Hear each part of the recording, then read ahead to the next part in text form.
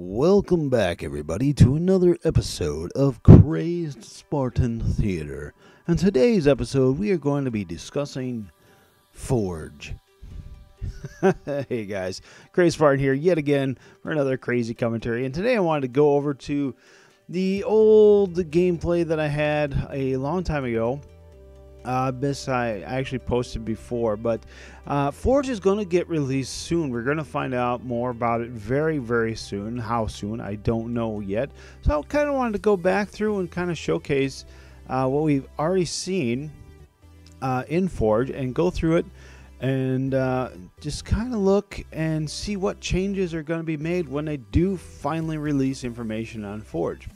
So let's go ahead and, like I said, I take a nice little tour of this Forge map. Now this looks absolutely gorgeous.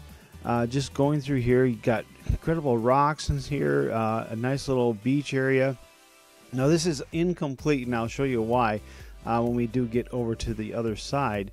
Now, just imagine placing maps in these tree areas and just going to have so much opportunity. Now we don't know the actual size or the footprint of the Forge map. Now as you see, I kind of run into a barrier right there, and take another look at the nice beautiful skybox and the beach area. I could see some incredibly fun race maps being placed here. Maybe some, you see, I don't think we're going to get a true invasion, but I'm sure somebody will come up with a very similar concept, and we'll go from there. I think Halo Forge Epidemic Channel made something that was called Conquest, very similar to Invasion, and it used the extraction game type. As you can see, as we go over here, like I said, this is unfinished, so I kind of really want to see where we're at when they do actually launch this title and give us information. We go over here, and you can see how bad it pixelates in the back skybox there. And I'm kind of running into the side right there. But this is kind of some things that are going to be really cool. Now, if you take a look, we do have some fog effects and some really bad blocky background there, but obviously, like I said, it's unfinished. And it's going to be fun because using that type of stuff that's already in map and placing it, because I made a map called Garrison. No, not Garrison. What was that? What did I call that silly map? I was in Halo 4, and I went down Forge Islands, went all the way down to the water, and it had this really cool little fog effect. And I cannot recall the name of it right now at all. But yeah, just these little itty bitty things that forgers are going to be able to use. I'm trying to sneak through the cave here. Who even knows if that cave's even going to be available yet? But you see, like I said, you have this really cool fog effect. It's not like an effect that we can put on, but I could see forgers using it to some means. Now, like I said, this reminds me a lot of Forge World. It's nowhere near the size of Forge World, which is fine. I'll be happy with that. We'll be able to do crazy stuff with this. Now, one of the things I really want to see, and they haven't shown us, but I want to see some different palette textures. In Halo 4, it was all basically UNSC textures, and that's kind of what this structure here kind of looks like. It looks like a UNSC themed structure, but now I would like to see something similar, but have it be like Forerunner themed or Covenant themed or UNSC themed. You know what I mean? Making our own Covenant maps. Now that would be amazing, because honestly, Halo 4 had zero Covenant themed maps, which was kind of sad. You know, I liked the purplish and bluish maps every now and then. We've had them ever since Halo CE. Halo CE had what? It had Chill Out, and it had what was the other map I'm thinking of? Damnation and stuff like that. And it was just really cool to have that different aspect. So let's go ahead and check out this area here. Now, one thing I definitely want to point out to your attention is that we have round pieces now. Now, that may not be a big deal to a lot of people, especially if you're not a forger. You may not care a whole lot. But being a forger, this round piece thing, this is incredible. I love having this variety that I can use and play with. Now, also, check out the coloring on it. It seems like there is a secondary color and a primary color, and depending on what you choose, you can change the way if it's the whole thing or it's just partial. And see those round pieces. I believe we go over to the blue base here and you'll see it yet again.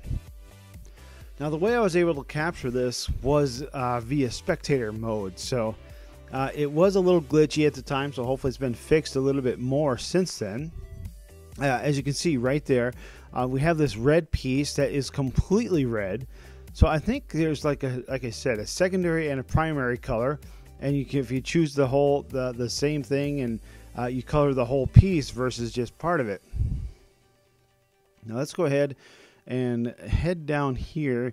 I said it's really cool little areas. Now I'm sure we're going to have rocks and stuff like that, but I think this is all in-game rocks on this, so you're probably not going to be able to change that a whole lot. Now I also want to draw your attention to something else, is that the pieces look smooth. Now this may not be, again, another thing that if you're not a forger, you're not really aware of. But being a forger, especially in Halo CE, or not Halo CE, but Halo 2 Anniversary Forge and Halo 4 Forge, the pieces had these little ridges and grooves that really were a pain in the butt, because you'd want to make the Spartan be able to run and walk. Just walk on him and not feel encumbered in any way, and you would have these little bumps, and your Spartan would climb up a small bump. It wasn't a big thing, and you probably wouldn't notice it unless you were actually really paying attention to it. And that was a huge pain in the butt to smooth stuff out. Now this looks like everything is smooth, which is going to be great. That's really reminiscent of Halo Reach. Halo Reach's Forge, if it had a little bit better interface like Halo 4's interface, meaning with the duplicating and the locking of pieces and stuff like that, I think Halo Reach's Forge probably would have been the best so far. So hopefully this is going to blow that away, the combination of the two away.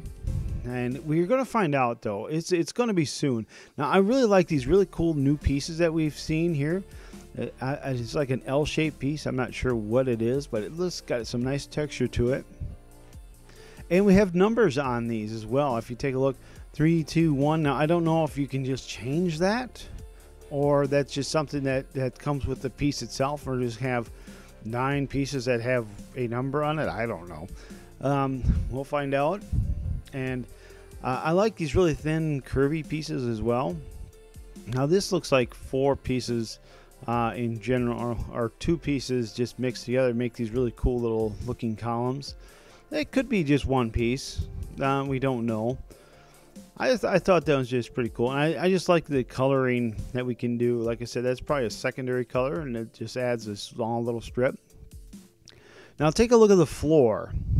Now this looks like one huge piece. Now I could be wrong, but that's what it looks like. So that'll be kind of fun to play around with. Now I like the windows here. Now I would love to see if these windows could be breakable.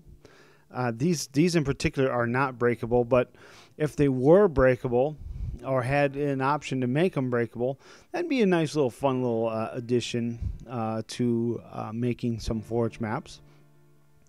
I said this is just kind of a reiteration, re-looking at Forge from what we had in January. So I want to see what we have soon when they launch or tell us what we got coming on. See, here again is some more nice little round pieces. That's just going to add so much variety. And just checking out that little area right there, you could add like a small platforming game where you got to jump from piece to piece and stuff like that, and to get to the other side. Man, I just can't wait. Then we have file share, an actual real file share that works. We're going to be able to share all sorts of crazy stuff and get back on there and make Halo great again. I don't care what you're saying. And custom games are all going to be dedicated servers on top of the regular games and the co-op campaign. Oh, man, I cannot wait to play this game. And just seeing Forge, I can't wait to Forge. Like I said, my first day on the 27th, since I worked that night, I'm probably going to be messing around Forge with a little bit, because I want to sit and enjoy the campaign as a single experience. So that's my goal there. That's what I'm thinking of. Then when I get off work, then it's on. After my nap, because I'm going to get off at 6 a.m. and I'm probably going to be like, oh, I'm tired, need to go sleep. But I'm going to be playing the heck out of that game for the next couple days afterwards. Like I said, this is some really cool pieces, and I cannot wait to dive into this. It's going to be really fun to play in, and the pieces, like I said, look smooth, and it's such a big deal. And making this like a Covenant theme, where everything's purple and they just like set up a base somewhere, or Forerunner theme and it's just like some Forerunner structure, that's going to be pretty dang cool. And we have day and nighttime settings, so all those infection players out there are going to finally get some nighttime games if they want to do that. But I think this video is just about ready to wrap up. So this is what we have coming for Forge, and I can't wait to see the actual full release. So hope you guys enjoyed the video. Stand by for some more Forge action, because that's coming very soon. In less than 40 days, guys. Less than 40 days. This is the Crazed Spartan. I'm out of here.